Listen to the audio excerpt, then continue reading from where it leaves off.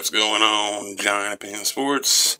So, I got thinking about what players have one last chance to be a long-term Giant. Not any player on the team, but players with some clout, if you know what I'm saying.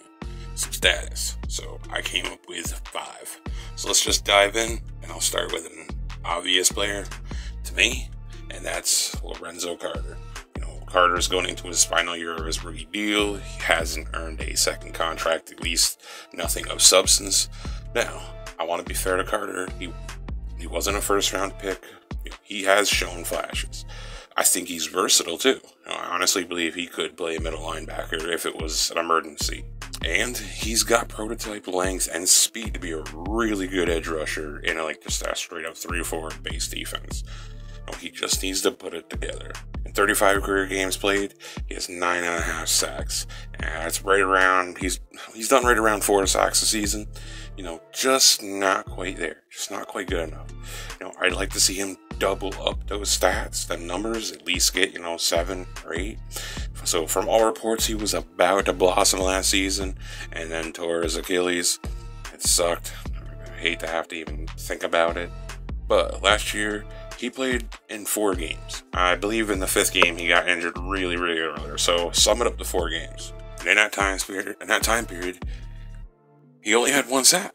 So to be fair, even with the hype, and they're saying he looks so much better, and he was having similar production.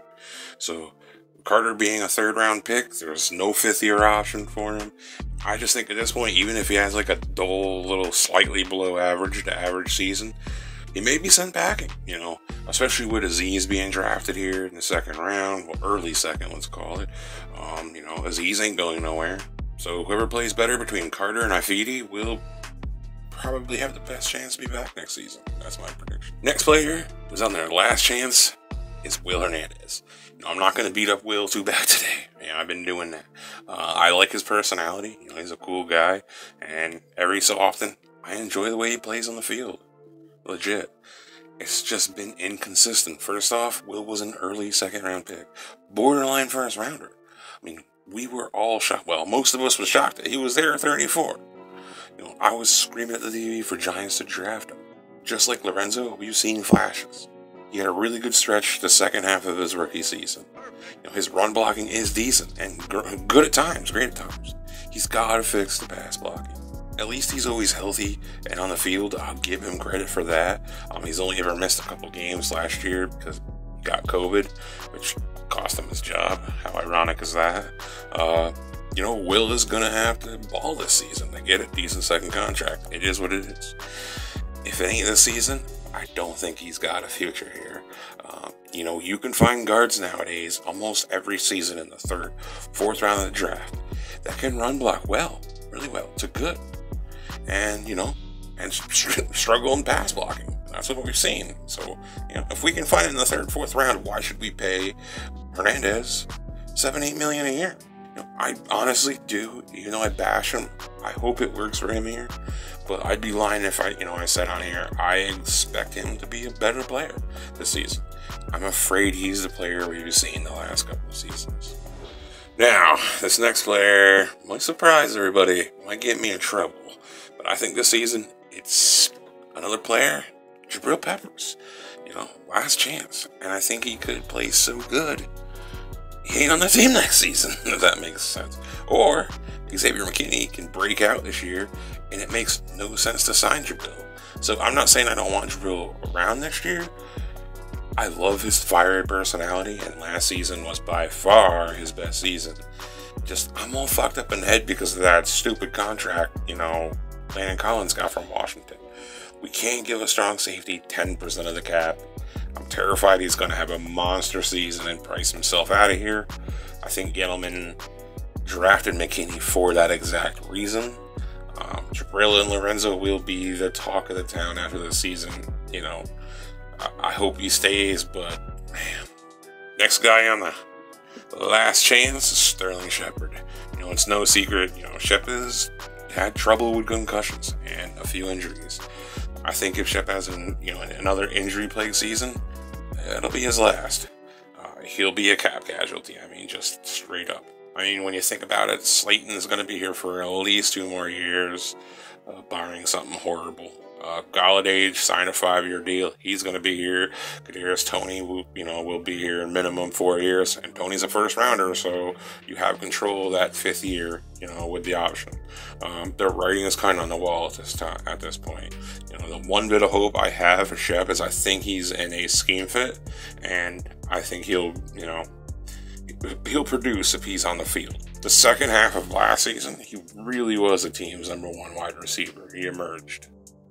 And outside of touchdowns, it really was Shep's best, season of his career, and that's on top of missing some games. So that tells you all you need to know. If Kadarius blows up quick and Darius Slayton progresses, gets better, it might be the end of Shep, no matter what. I mean, I just like to say he's been nothing but a great Giant since he was drafted here, and a great teammate. It seems like everybody talks highly of him. He just seems like one of the guys, and he really is a truly talented slot wide receiver. Any team would be lucky to have a player like Shep. Now, for the 5th player, I was really struggling. I thought about Evan Engram, but I think he's probably gone. I mean, I think I'm not sure what Engram could do to, warrant a big, second contract here. So I ended up actually going to something you guys probably didn't expect. Ifeadi Odenigbo, who came over from the Vikings on a 1-year deal. I think Ifeadi is going to be a really good player here. I think he's going to give Lorenzo a run for his money. What I like the most is he can play all across the defensive line, inside, outside. I know they're going to, when he comes to start, he's going to be lining up outside as an edge rusher. We'll see how that goes.